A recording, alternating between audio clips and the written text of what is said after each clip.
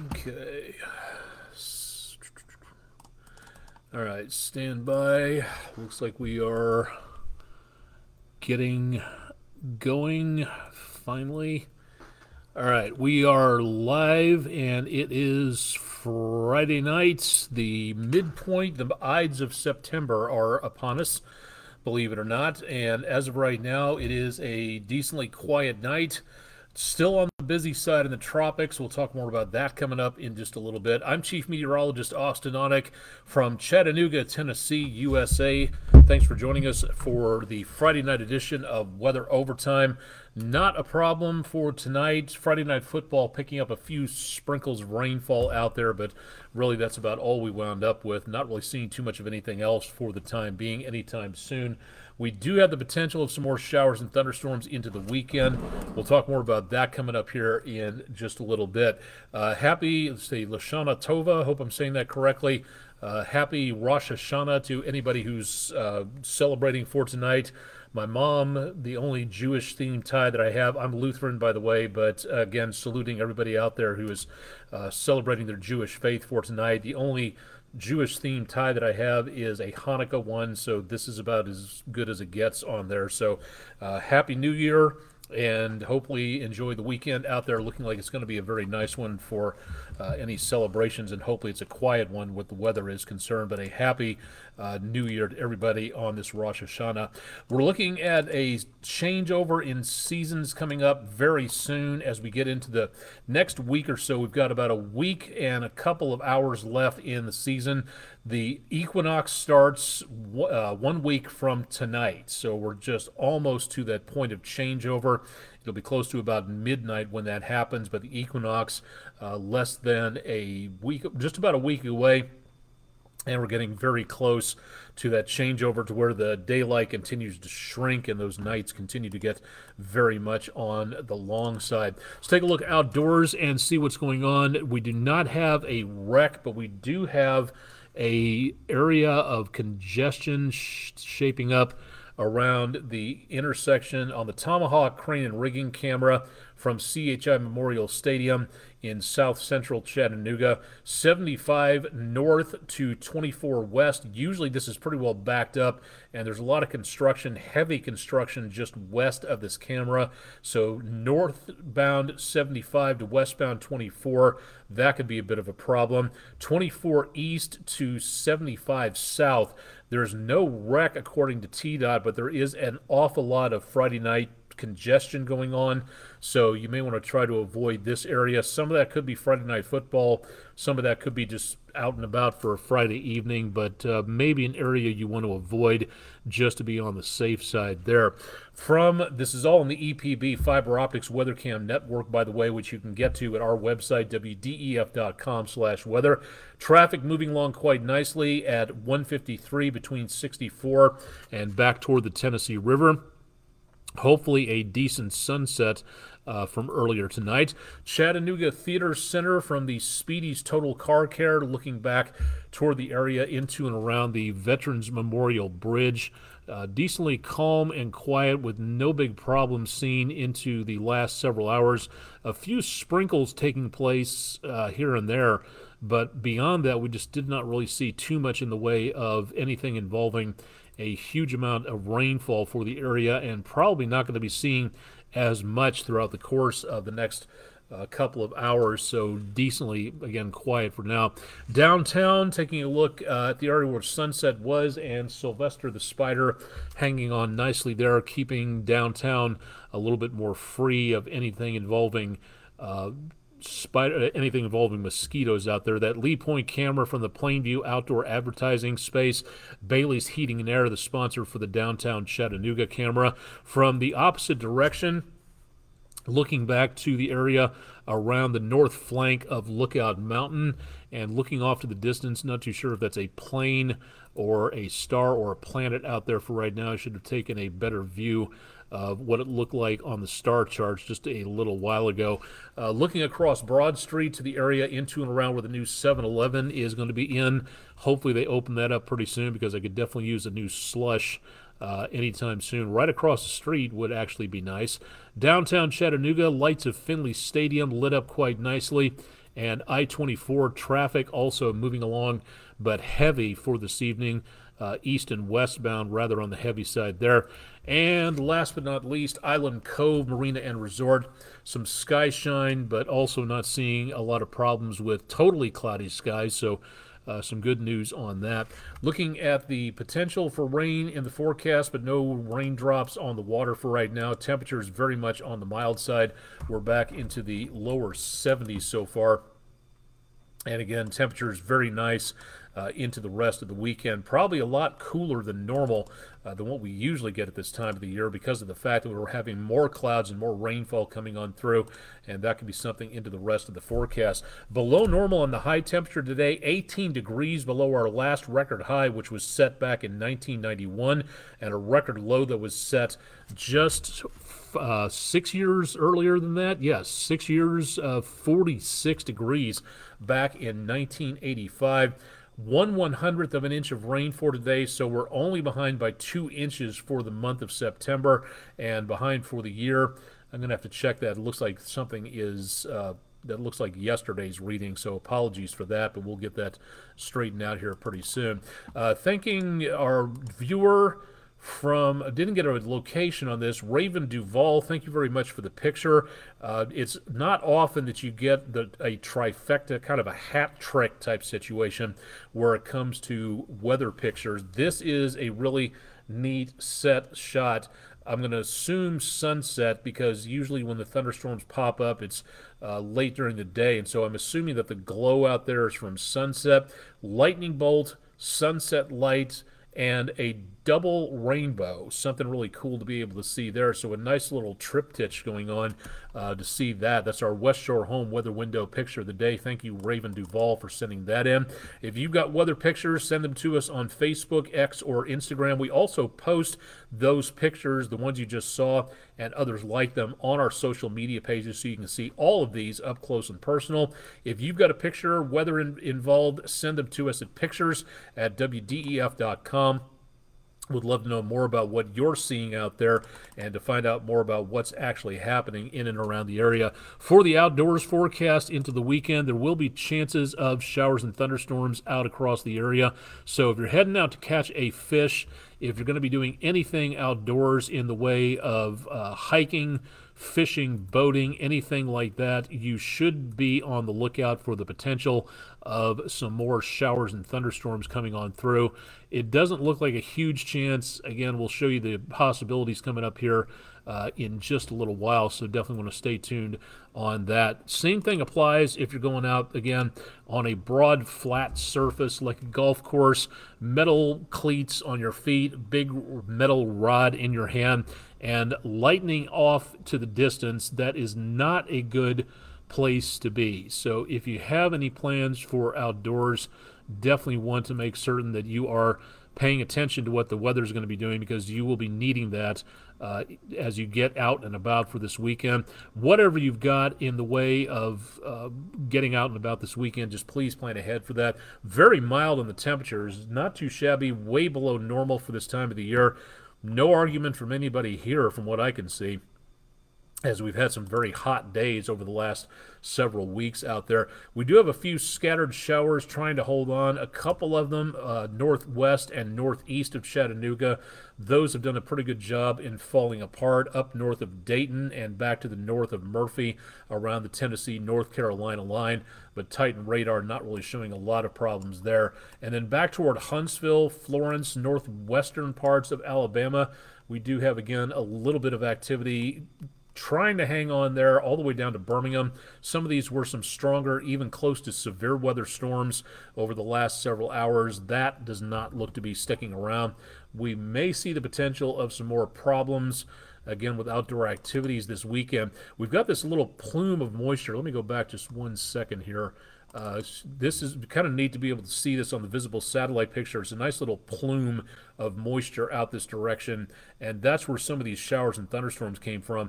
Looking back to the west, we've got even more moisture coming on through, and that's going to be our next system that's going to be making its way toward us. Lee being shepherded off to the northeast by our latest cold front and high pressure, and then high pressure down to the Gulf also helping to aim that storm away from us.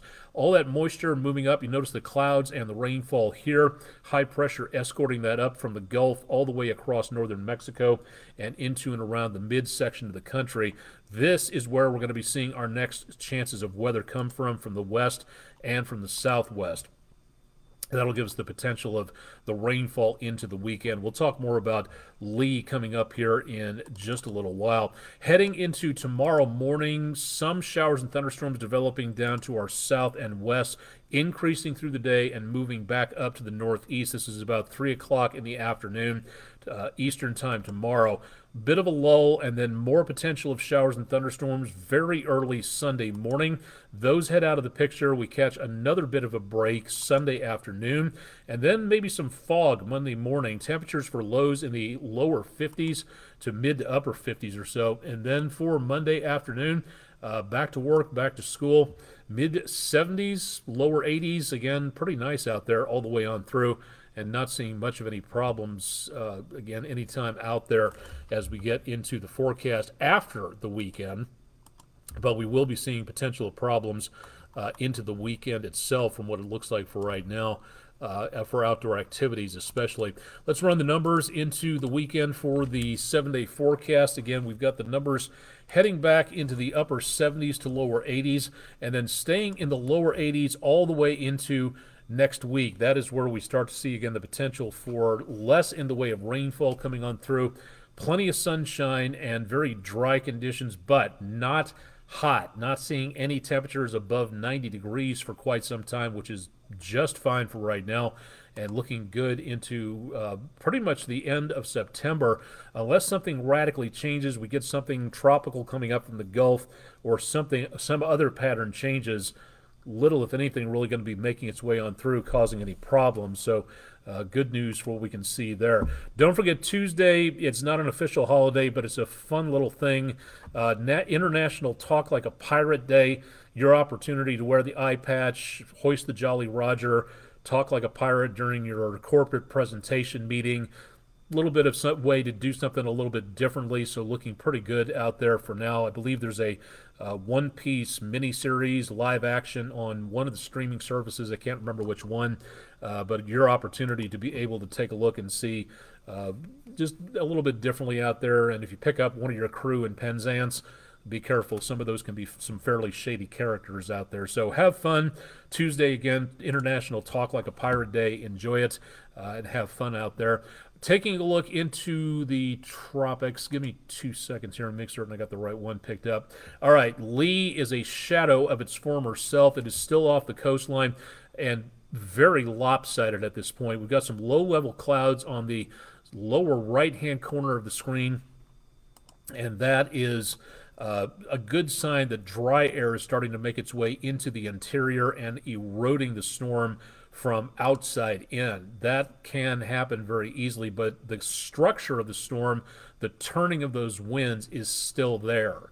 And that's why it is still a hurricane, even though winds are down to about 80 miles per hour. It's now picking up speed and moving to the north-northeast at about 20 miles per hour or so. Now, in the next couple of hours, this storm, by this time tomorrow, should be on shore. It should be coming ashore as a tropical storm.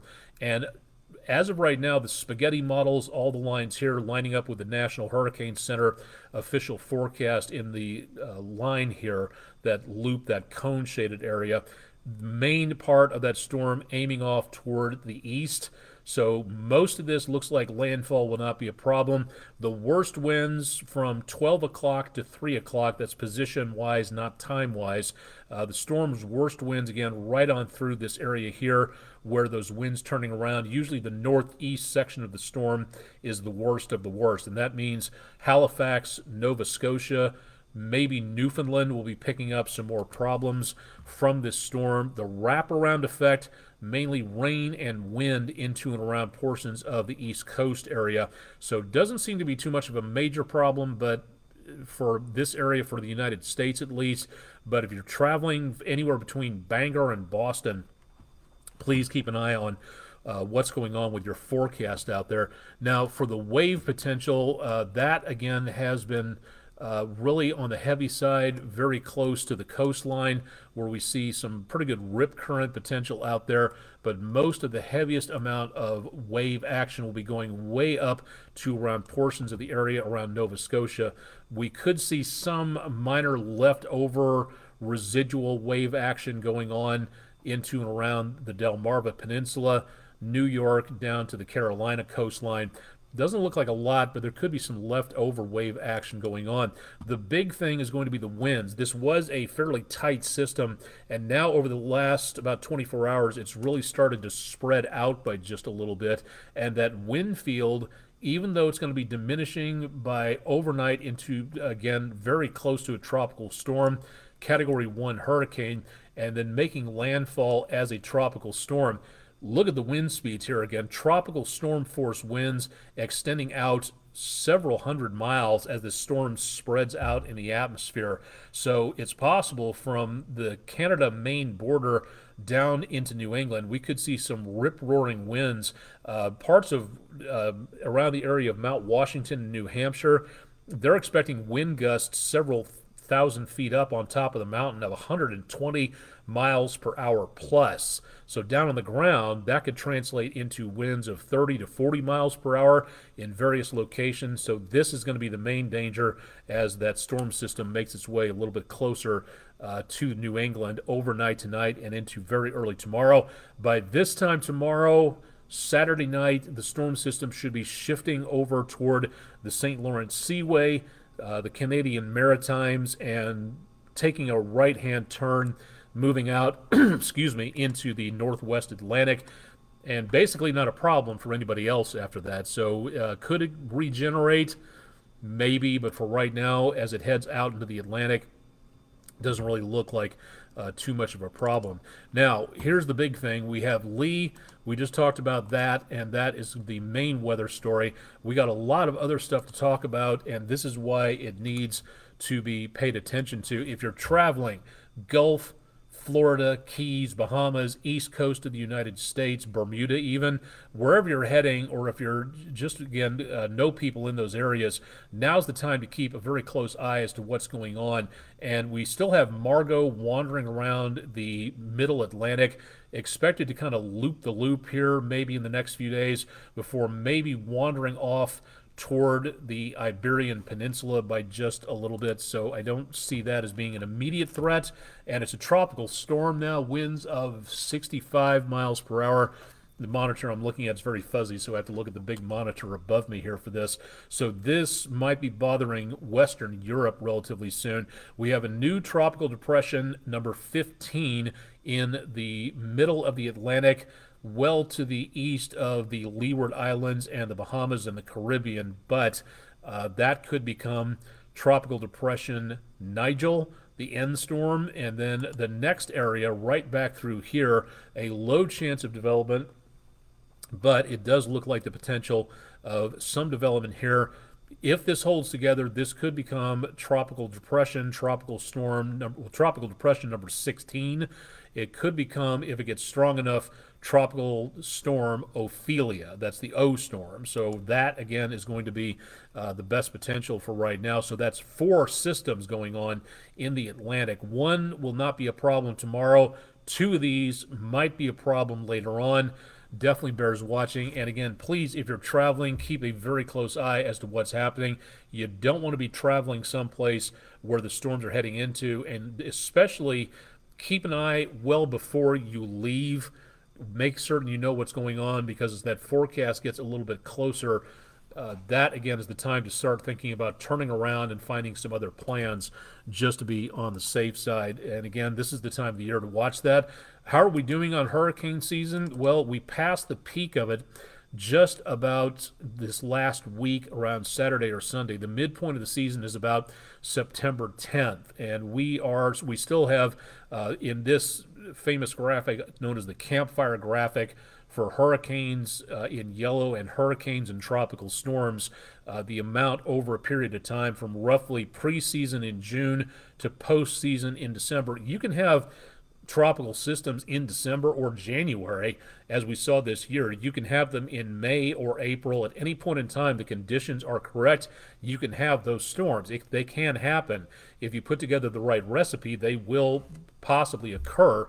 And the midway point for all of this, the peak of all this in the season, is again about a week or so before tonight on September the 10th. So we have passed the midway point, but we've still got the entire latter half of the season to go. September, October, even early November can be very busy times. So we are past the point of the mid-set area, but it is time to make certain that we all pay attention to what may be heading our direction. So please keep that in mind as you go throughout the next several days and weeks. Please keep it tuned to News 12, and we'll keep you updated as to what might be heading our direction.